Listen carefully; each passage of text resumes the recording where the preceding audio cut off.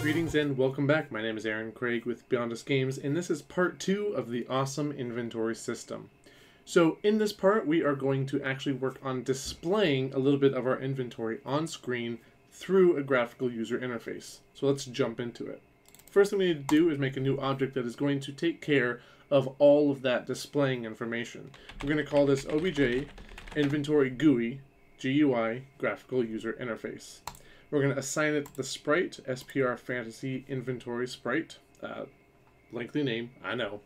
And then we are going to add a create event. So inside of here, we're going to set up all of the variables, all of the data that we need to properly display our inventory as we register and as we grow this object. So first thing we need is text border. This text border is going to specifically apply to this sprite in the sense that right here it has a little bit of a border. You can see it has a little bit of gray and then brown, and I want to display the text right here on this light gray parchment-like paper. That's what our border is going to allow us to do. So if you change the sprite, you'll need to change this value as well. We're going to set my items equal to player inventory, and this is just so that this name is a little bit shorter because we're going to use it a lot. We're going to set my color equal to C black, which is just going to be the text color that is displayed. We're going to say is empty equal to false, and this is going to be so that if we have no items in our inventory, we then display an empty message, which is you've no items. Okay, now we're going to set up some global variables. These variables are going to be accessed in different scripts and different objects that our obj inventory GUI will create, so we want to be able to access them easily and quickly. So that's going to be item selected, scrolled amount, and inventory end at. So let me go ahead and increase this window so we can see. Okay, so first off, item selected is going to equal 0. So this is going to be the item that we are currently chosen on our inventory list. We're going to have scrolled amount equal to 0. We'll get to that eventually. And inventory end at is going to be a couple of different things that it can choose from. It's going to use this function called min, which stands for minimum. So it's going to pass in several different values and then return the smallest of those. So we're going to pass in the DS grid height of my items, and this is specifically so that when we choose to display how many items on the inventory GUI, we're going to choose the either the amount of items we have in our inventory, which can range from 0 to 22,000, I think the array size is in here. Maybe it's 220,000. I don't know. It's something ginormous. Or we're going to display the maximum of our sprite height.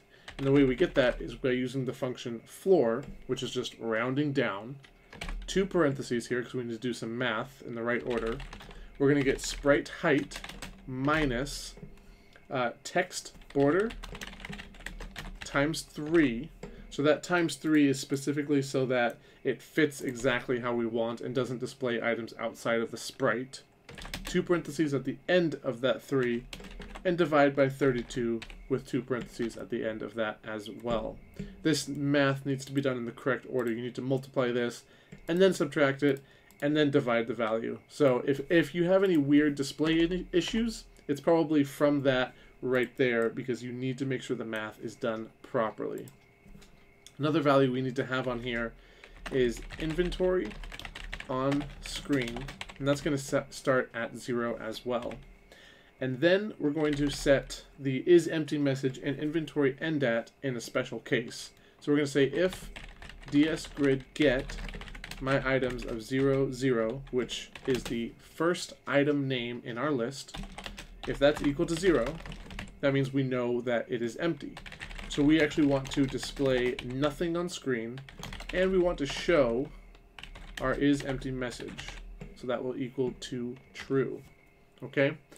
Now that sets it all up. We're not going to use all of these values in this part, but we will in the coming parts.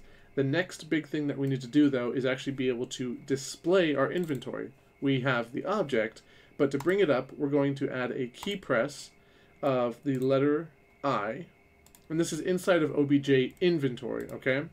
So create the inventory on screen. So if the inventory is not on the screen, then we want to make it. But if it is already on the screen, we want to destroy it. The way we're going to check that is through an if statement. So if instance doesn't exist, and we're going to use the exclamation point, which is not, and then the function instance exists, obj inventory GUI. So if this does not exist, we want to make it. So we're going to say inventory display equals instance create. Now, this function right here will work in GameMaker Studio 1. It will not work in GameMaker Studio 2. If you're following along in 1, then just use that, but know that you will need to separately set the depth of the object being made so that it is lower than whatever is making it, so that it is always on top of the screen. For GameMaker Studio 2, we need to use the function depth, and we actually set the depth when we make it. So we're going to create this at 0, 0, because we're going to set the x and y later in just a second. This is going to be depth minus 1, and we're going to make obj inventory GUI. Now the reason we've given it a name is that we are going to come down here and say with inventory display, and this is where you'd set the depth if you're in GameMaker Studio 1.4. We're going to set the x and the y coordinates because we want to set it based on the sprite that is being displayed for our obj inventory GUI, and before this is made, we don't know what it is. I could get the information from this right here, but perhaps you've changed the sprite you want to draw, and this will allow you to change that sprite and still have it be in the correct spot, which is the bottom left corner for this specifically. So we're going to use the function sprite get x offset of the sprite index, and the sprite index is with the object we just created. So it's the sprite index that is assigned to obj inventory GUI. And y is going to equal room height minus sprite get y offset of our sprite index. So if I press F5 and run this, we are going to be able to create our obj inventory GUI and place it directly in this bottom left corner. By doing that through this functions right here, we are dynamically setting the correct position no matter what the sprite actually ends up being. It is going to take the room height and the x and y offset, which is set right here inside of the sprite editor window. If I change it, you can see here that then it would display differently, but I keep mine at middle center all the time. That way it makes it exactly where we need to. Now the last thing I want to do right here is say else. So if it already exists, then we want to destroy it. Now in GameMaker Studio 1, you can't do this, obj inventory GUI. You'll need to use another with statement and then call it instance destroy on itself. But in GameMaker Studio 2, you can pass in objects to destroy themselves, which is super useful. Okay, that takes care of bringing up our inventory and destroying it. Now we want to actually focus on displaying something of our inventory. So we're going to add a draw event on screen. Now we're going to use the variables that we've set up and the information that we have to draw the names right now of the items that we have. So the first thing we want to do is draw self. If we don't draw self, then it will not show up at all. We're going to draw set color equal to my color. That way you can change that very easily. Now before we draw the names, we need to draw the headers or the column labels. So we're going to use draw text, and I have found the values specifically for my sprite here. So if you change it, again, this will need to be changed. And this took a lot of tinkering around. So if you can't find it at the first shot, don't be discouraged. Keep playing around with it. So we're going to say bbox left plus text border, bbox top plus text border, and this is going to say image. Now bbox left and top are actually the bounding boxes of the sprite that you are currently calling it in. So it returns the X value of the left and the Y value of the top. That way it's going to display right up here every single time, even if we change the size of this sprite.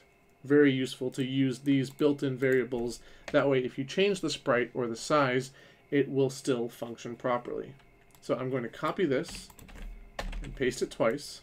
We need to change the X values because we need to change where they're being drawn to 125 and 225. We need to change this to name and amount. And that will draw the image, name, and amount. So let me make sure we've got everything working properly here. I'm going to run it, press I, there's our column labels, and I can destroy it. Okay, that's working fine. Now, I'm going to create two more things here. I'm going to say item left start equals bbox left plus 120, and item top start equals bbox top plus 48. And that's just because we are going to be using these quite a bit inside of our drawing of the inventory, and I'm just going to make them easier to access. Now, let's draw our inventory. We're going to say for I equals 0, I is less than inventory end at plus plus I, and we are going to draw text, and it's going to be drawn at item left start, item top start, plus, in parentheses, I times 32. That way, as I increases, the Y position of the items that we're drawing are changing and going down further on the screen. And we want to draw the value of ds grid get my items. And this is going to be 0, which is the name, and I, which is the specific item that we are on. Two parentheses, and then we are good to go. Now, right now, you cannot run into an item and have it added to the inventory while it's running. We'll get there eventually, but that's kind of like just a nice feature to have. But if we bring up the inventory again, because this is created every single time you make it, it is now there. If we come over here and pick up these two items, we now have a sword, a red berry, and an undefined item, which is awesome. So that gives us those things to be able to add to our inventory, showing that our add item is working. And now we can display those things where we want them, which is just awesome. So that is where we're going to end it for now. That is what we've got. We're going to pick up more drawing of our inventory in the next part, which I hope you will join me for. If you liked this video, if you found it useful, feel free to share, subscribe, and let me know what you'd love to see from me next. But, as always, have fun making great games, and I will talk to you later. If you find the content on my channel useful and you like it, consider supporting me on Patreon. All of the people on the screen are doing so, and they are awesome, and they get rewards, and you can join them. So, thank you for your time, and have a wonderful day.